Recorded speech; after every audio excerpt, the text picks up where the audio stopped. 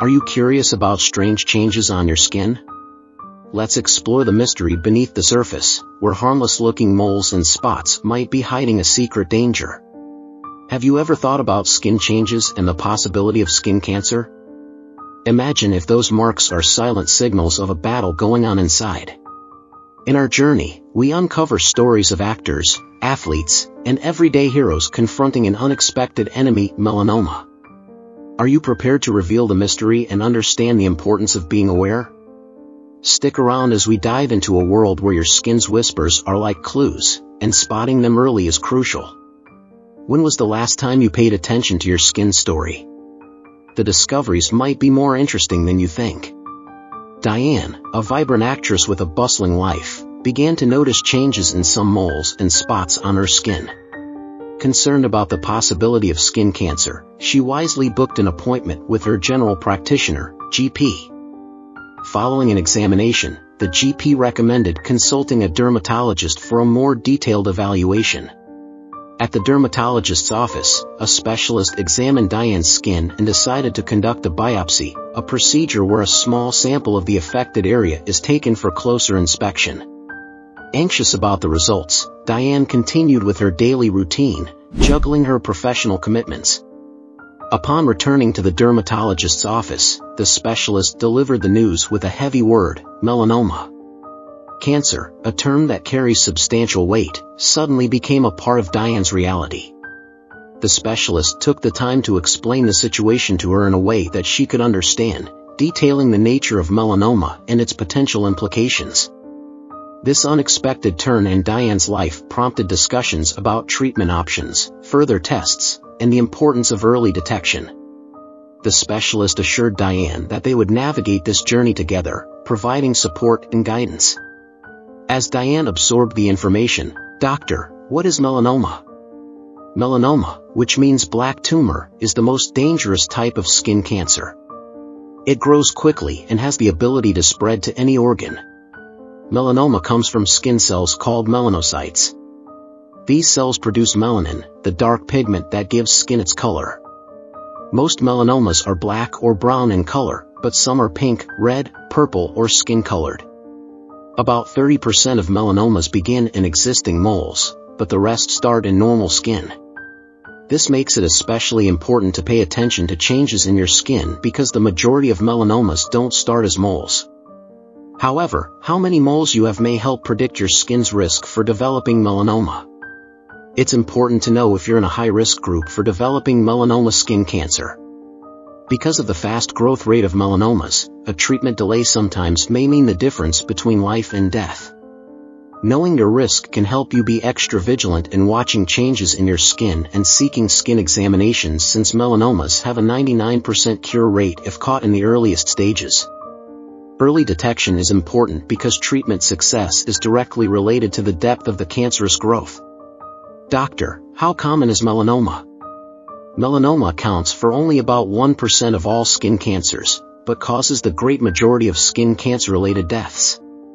It's one of the most common cancers in young people under 30, especially in young women.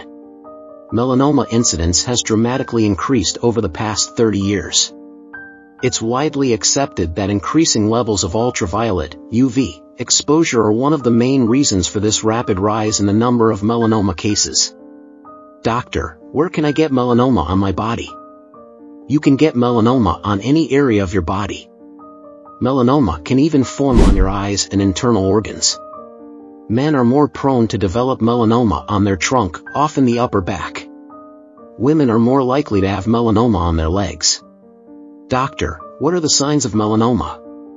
Knowing how to spot melanoma is important because early melanomas are highly treatable.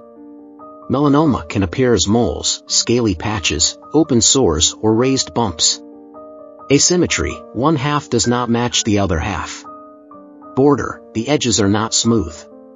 Color, the color is mottled and uneven, with shades of brown, black, gray, red, or white.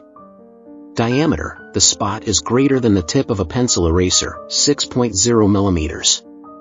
Evolving, the spot is new or changing in size, shape, or color.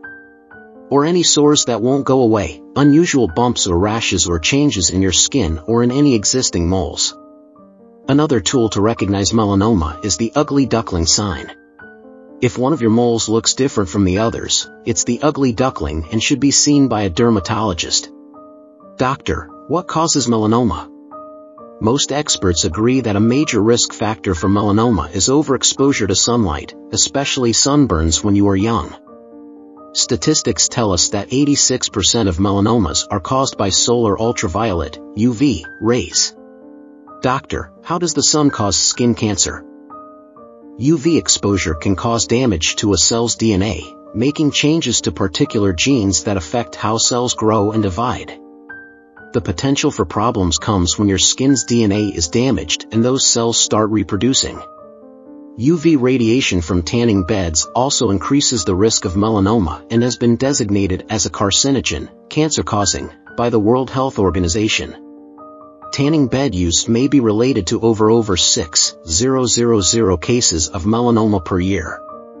Although anyone can develop melanoma, an increased risk for developing the disease is seen in people with a personal history of melanoma, a family history of melanoma, fair skin, freckles, blonde or red hair and blue eyes. Excess sun exposure, including blistering sunburns and address near the equator or in high elevations. Living in these locations may increase your UV exposure. A history of tanning bed use. Many moles, especially atypical moles. A weakened immune system. Melanoma is more common in white people, but it can occur in people of all skin types. People with darker skin most often get melanoma on their palms, soles, and nails. Doctor, how is melanoma diagnosed? If you have a mole or other spot that looks suspicious, your doctor may remove it and look at it under the microscope to see if it contains cancer cells. This is called a biopsy. After your doctor receives the skin biopsy results showing evidence of melanoma cells, the next step is to determine if the melanoma has spread. This is called staging. Once diagnosed, melanoma will be categorized based on several factors, such as how deeply it has spread and its appearance under the microscope. Tumor thickness is the most important characteristic in predicting outcomes. Melanomas are grouped into the following stages. Stage 0, melanoma in situ. The melanoma is only in the top layer of skin, the epidermis. Stage I, low-risk primary melanoma with no evidence of spread. This stage is generally curable with surgery. Stage 2, features are present that indicate higher risk of recurrence, but there is no evidence of spread. Stage 3, the melanoma has spread to nearby lymph nodes or nearby skin. Stage 4, the melanoma has spread to more distant lymph nodes or skin or has spread to internal organs. Doctor, what tests are used to stage melanoma? There are several tests your doctor can use to stage your melanoma.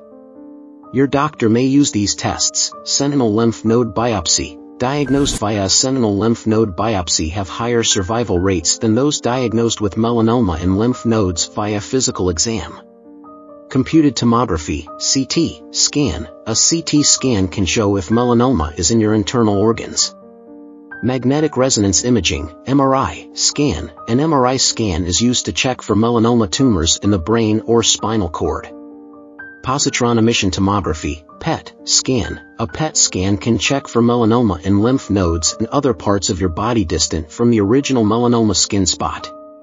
Blood work, blood tests may be used to measure lactate dehydrogenase, LDH, before treatment. Other tests include blood chemistry levels and blood cell counts.